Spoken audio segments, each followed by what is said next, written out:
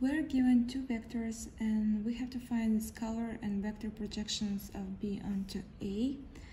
So at first we're going to find dot product. So we're going to multiply each coordinate separately and then add them.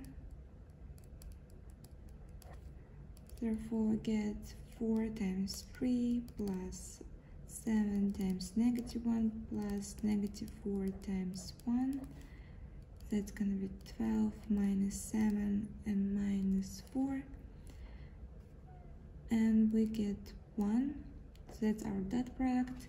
Now we're gonna find the magnitude of A.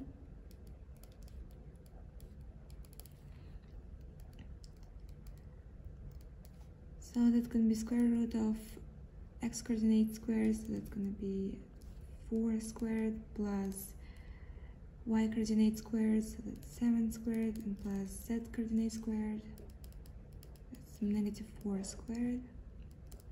Get 16 plus 49 plus 16, and it's going to be square root of 81, and that equals 9.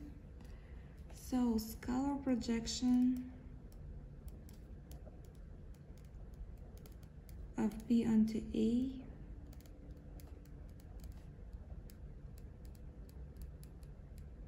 is given by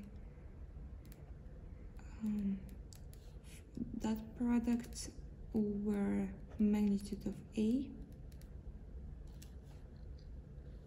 Therefore we get that scalar projection equals 1 over 9.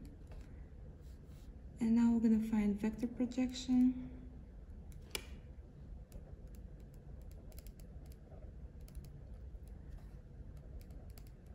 And it's given by scalar projection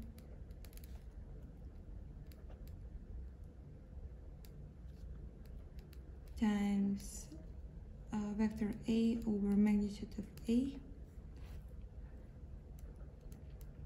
So we substitute our values and we get that scalar projection equals 1 over 9. Then multiply by vector A, which is 4, 7, -4, and over magnitude of A, which is 9. Therefore we get vector 4 over 81, 7 over 81, and -4 over 81. So that's our two answers.